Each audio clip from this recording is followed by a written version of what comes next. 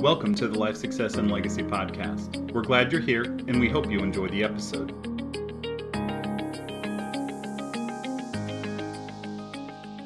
Hey, ladies and gentlemen, thank you for joining us on another Life Success Legacy website podcast. I am Mike Crawford, and obviously not Chris Pei, and as eloquent as he is at introductions. However, I am joined today with a very special guest, Mike Kwong. How are you, Mr. Kwong?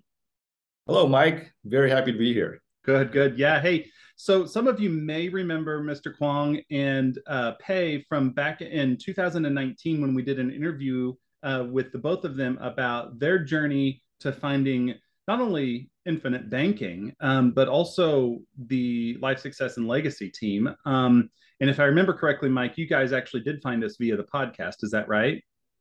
That's right. I remember, we were on a road trip. We love road trips, my wife, Pei, and I, and she's like a fanatic with podcasts. So we were listening through the podcast and she came across, Life Success and Legacy, and we started listening to a whole bunch. And it just made sense. It was, something that we were looking for. And we decided, we'd reach out and contact you guys. We did. We started, talking and, became clients very soon. Awesome. Yeah. So one of the things that I've always been interested in, the Life Success and Legacy podcast has always been pretty low key. The fact that you guys found us sort of earlier on, we've been doing this since late 2016, but like those podcasts were not necessarily as hard hitting as some of our newer ones where we've gone into a lot more detail. We've walked through the entire Becoming Your Own Banker book. But one of the things, like, how did your background and where you were at that time lead you to Life Success and Legacy? Even just on a podcast level, how did you think to search for that? Were you already looking? Well, yeah, actually, you mentioned, 2019 when the podcast came out, we were still new clients with Life Success and Legacy, but back up a few years, even prior to that, back in 2013 is when, we learned about the infinite banking concept. Okay. And, back then I was still in the Navy in Hawaii. And, I was like, man, this is awesome. And it's like they say, right? IBC is caught, not taught. Mm-hmm. So I knew I had to find out more about it, get started with it. But I didn't have, any resources. I mean, back then there was really scant, stuff on IBC, especially online. So I hunted down, all these insurance people on island in Hawaii and came across, one of the big four and signed up, our policies, but we didn't get started. It took a while because I was still, transitioning out. It wasn't until we actually left Hawaii and came to Texas and took that, road trip and came across the podcast that we engaged you guys. It really turned it around for us because it was like, having the policies is one thing, but like Nelson says, it's what you do with it. It's a practice, almost a way of life that, matters. So once we learned from, the coaching about how to apply the principles and to really put them in motion and take advantage of what we already had set up, it took it to the next level and allowed us to do a lot of really cool things. So that's super cool. So at that time, you were researching infinite banking on the island. You were exiting the military, correct? So tell us your journey back to Texas, a little bit about your family, and kind of where you were at that time researching infinite banking. Like, what were you doing? Yeah, so I remember, coming out of the tail end of my, my service, I was looking for other things, obviously, and had always been interested in investing, or in passive income streams, and of course you think of investing. So, I mean, early on, even before the military, we invested in real estate. We bought, 1 and 2 bedrooms, condos, single families, did it, traditionally, just ourselves, sweat equity and all that. And that's fine for what it is. But, ultimately, when you become a landlord, there's problems that come up, headaches, expenses, roofs, toilets, bad tenants, all a lot. So we knew that wasn't where we wanted to end up, So then I also, learned about, the stock market and options trading back in Hawaii of all things.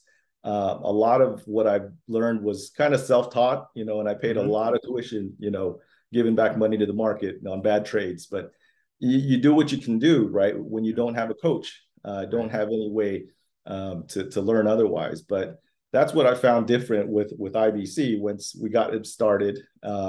Again, it's what you do with it. And when we got, engaged with you guys, we turned around like a whole bunch of debt that we had built up, through the software, and it just allowed us to, understand that what we can do with it really is not limited.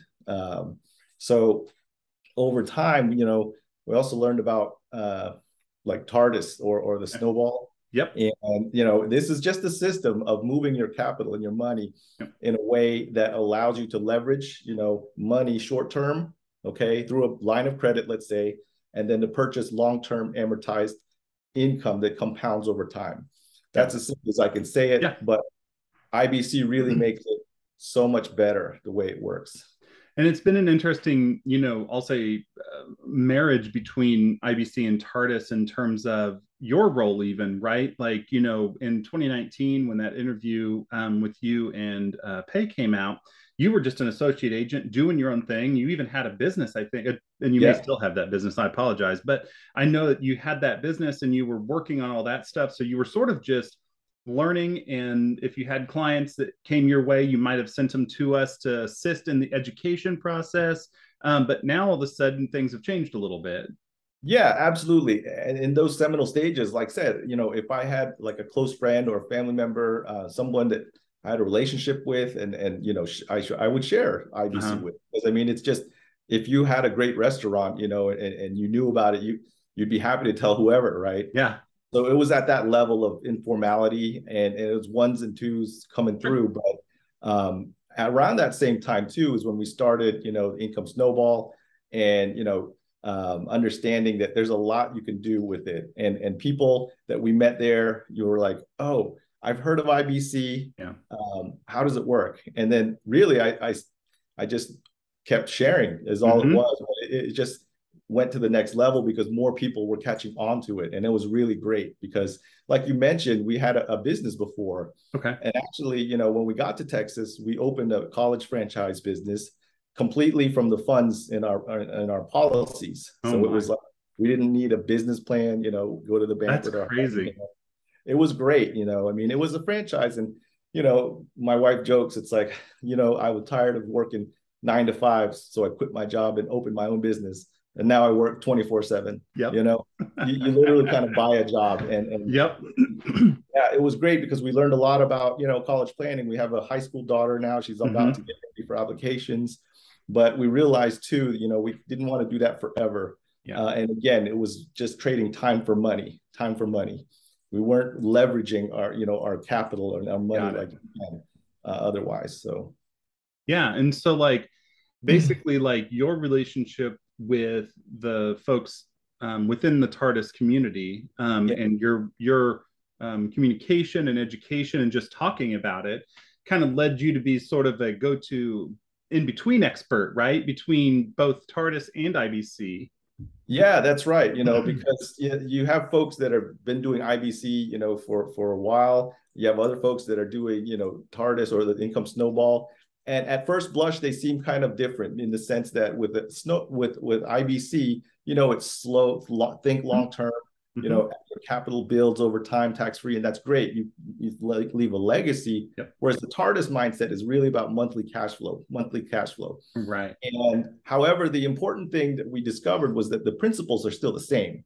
Yep. Leverage, okay, the directionality of your interests, the nature of the loans and the leverage and between the products is what really underpins it. And so when we started building our snowball, we were actually quickly able to, replace our teaching incomes, because that's another thing. We were teaching while we had the college planning business. So we've been pretty busy. But when we realized that, it's just leveraging your money to work for you, that freed up time. And that's actually when I started writing about the process that we've gone through and the book that I'm coming out with soon. All right. Yeah, I want to get to that in just a second. I want to one of the things I'd like to wrap up with, like this bridge between Tardus and infinite banking, is it sort of is a blend of both worlds, right? A lot of people that are in that want to do something with their money don't want it to just sit around, and IBC doesn't let it sit around. We move it, we use it, but it grows at a slow, steady, guaranteed rate. Whereas with Tardus, you kind of get the other end of the world where you get a little more acceleration, a little more hands-on. It happens sort of like on a month-by-month basis at a quicker or more accelerated rate. So if you're willing and able to learn the methodologies, like in between both, you can actually put your money to work in multiple ways inside of the system, and it actually just continues to churn. Am I kind of hitting that the right way? You know what? You're absolutely right on, because ultimately there's the funding side of the equation where you leverage your capital short time, with the line of credit to go out and purchase, steady, regular, income that you basically would compound and compound over again. So these two pieces, we saw an opportunity with IBC where if you need a bank for a line of credit, well, there's nothing better than your own line of credit through your policies, cash values, right? So we started that way, and that was fantastic because now we took ownership of 50% of that, of the equation. Yeah. And then, with the snowball, you could invest in a whole number of different things, whether it's, realty or, mortgage notes, peer-to-peer lending. But we found that the one most secure source of income for us was to actually purchase our own debt. Okay. Yep. And, there's quite a bit to it, but sure. In a nutshell, we were able to figure out that you can take control of both sides of that snowball, equation.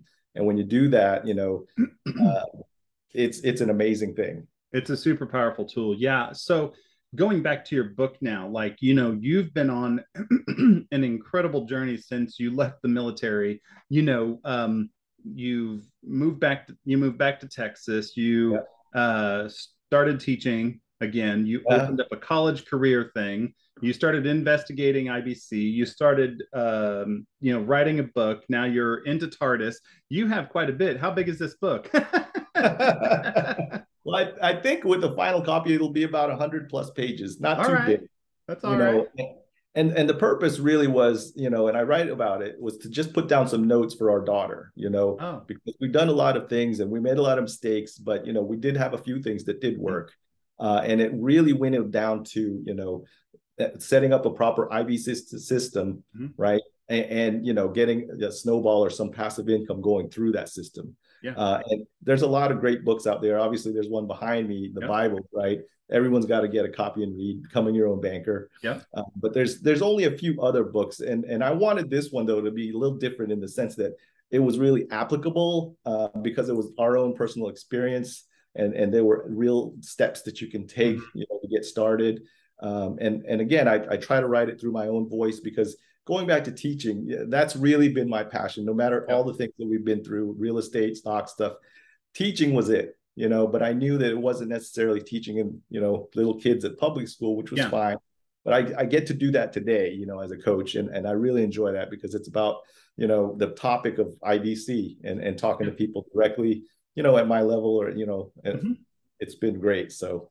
That's awesome. And I think like this is a great segue for me to talk a little bit more about your family. Obviously, you said you wrote this book for your daughter, Jackie. And I was actually re-listening to the podcast from 2019. And at that time, if I remember correctly, you said she was 10 years old. It seems insane to me that just a couple, 3-4 years ago, and now all of a sudden you have a child who is prepping themselves for college. Why don't you tell me a little bit about your daughter and your family? Because your story, like even just a recent trip she took, is insane to me. Yeah, well, you know what? I grew up with what I think, a lot of would consider the American dream. I mean, I was born in the Philippines. Okay. I learned English, in kindergarten, and went through public schools in Florida, where my family came up, and then I went to college in New England, fancy private school. I was able to go to, graduate school. I went to law school. And then to learn Chinese, I went into the military, of all things. Decided soon that I didn't want to go back to law. So with the training there, when I was working for the NSA, I was also learning about finance. And that's when I was, learning about stocks, and always interested in Yeah. learning more. But you know, even throughout that time, I didn't mention, but I mean, back in before the military, my wife and I, we had a laundromat we bought. Yeah. We had a food truck while we were in Hawaii. My wife had opened, so we were always very entrepreneurial, Yeah. and which is great, you know, Yeah. but it takes a lot of energy. Yeah. And ultimately, you know, we wanted our money to work for us, and Right. that's kind of a sub theme of that book, you know, Okay. because as I say, your money never sleeps. It doesn't complain. It doesn't quit. It doesn't sue you. You know, and it's just a great thing that you can leverage once you learn how to do it. But it takes time, and it, you know, and a good coach always helps. Yeah, absolutely. And has Jackie read your book? Actually, she has, and Yeah. she there's actually a graph in there. I informally call it the Jackie graph because, you know, it's her idea. She's like, Dad, Awesome. why don't you explain, you know, the leveraging of this of the notes this way? And it's been really fun, and just a learning experience for me, and just to be able to, you know, do that together for, you know, for her, and now hopefully share that whole message with everyone. I'm really excited. No, that is really awesome. I think like you know, all of the things we've talked about kind of lead up to the the reason that we're even doing this interview is that officially you are one of our core team members on the Life Success Legacy team. You know, we've always been a pretty lean team. You know, there are four, now five of us on the core team that, you know, all work from wherever. You're in Texas. They're Mike, Everett, Chris Bay, and myself live in Lawrence, but you know, we don't even see each other that often. And then Shelly Forbes lives up in Northwest Missouri, and so it's kind of an interesting crew, you know, when I tell people about our team. But you know, your journey from the associate agent, you know, just 3 years ago to now being a core team member has been quite the wild ride. I think that one of the things that I think about a lot about our team is we have a lot of different unique abilities. And Chris Bay will say this word a lot if you ever listen to him talk, right? And sometimes I roll my eyes because it's a little kumbaya for me. But you know, ultimately, when Mike and Chris presented the idea of you joining the team, I don't think Shelly or I could have voiced our, you know, support any faster because of what we consider your unique ability. And you know, not to put you too much on the spot, but if you want to dive into that just a little bit and kind of brush around the edges about, you know, what your unique ability has been. Well, I mean, you know, and it's still evolving, and I'm still trying to figure it out. But from, you know, what I understand, I mean, as I mentioned, I've gone through, you know, quite a few things, and been in a, you know, in a quite a few different investments and experiences, you know, real estate in the financial world, and you know, I also went through a lot of school, you know, and Mm-hmm. I took in the book all that I've learned in school with 3 graduate degrees of all things. What we actually practice day to day, that my professors didn't teach us. You know, I mean, it really is something special. But as far as unique ability, I like to think, you know, and it's said all the time, thinking outside the box. Mm-hmm. But I like to see how IBC can apply to different areas that aren't traditionally thought of, you know, when you think of IBC, Mm-hmm. such as, you know, the income, passive income flows in, and I think that I can kind of speak the language to a lot of these, you Yep. know, folks that are more entrenched in the traditional financial world, you know, with the stock markets and securities, equities, and bring it back to what's important with, you know, the policies, securities, and IBC. So, and again, I love to teach. I mean, Chris Mm-hmm. is the principal for so many years, and I'm Yeah. still learning from him. You Yeah. know, I'm a terrible Luddite with technology, so you're awesome to save my, you know, Well, and Shelly's got the most grace of anyone, you know, that she I know, truly does. and just, you know, smoothing feathers over. So Yeah. I'm still finding my place, but I've been really excited to be part of that team. Yeah, absolutely. We're very thrilled to you know, to have welcomed you to the team, you know, and I think that when I thought about this interview, one of the things that I kind of got excited about in general was like in so many ways, you know, Mike Everett is the founder, right? You know, Absolutely. he has been out in the trenches, let's say, since Yeah. you know for almost 17 years, I believe. It's at the time of this recording. And um, his experience and his ability to talk IBC is maybe unparalleled, right? So Absolutely. the rest of us are bringing a different skill set, a skill set that he maybe doesn't either want to tackle, or a skill set that is necessary in order for the team to be successful. And for us, we don't measure success in terms of dollars and cents necessarily. We measure success in the terms of how successful our clients are with their money. And we get more excited on our team meetings on Mondays when we find a solution that we can present to that family. And, even to circle back to you, is like when you said earlier, when you put your information in the software and you guys were able to pay off a bunch of debt and Yeah. get your ball, moving, and then take that money and reinvest it in other Oh, things that you could use. yes. The power of IBC is really something. But to kind of circle back to your unique ability, I think one of the things that when I get really excited about our team in general is, as you already mentioned, Shelly's grace. Like, she's just so patient. Chris is such an educator. Mike is, the founder and just the lifeblood of IBC.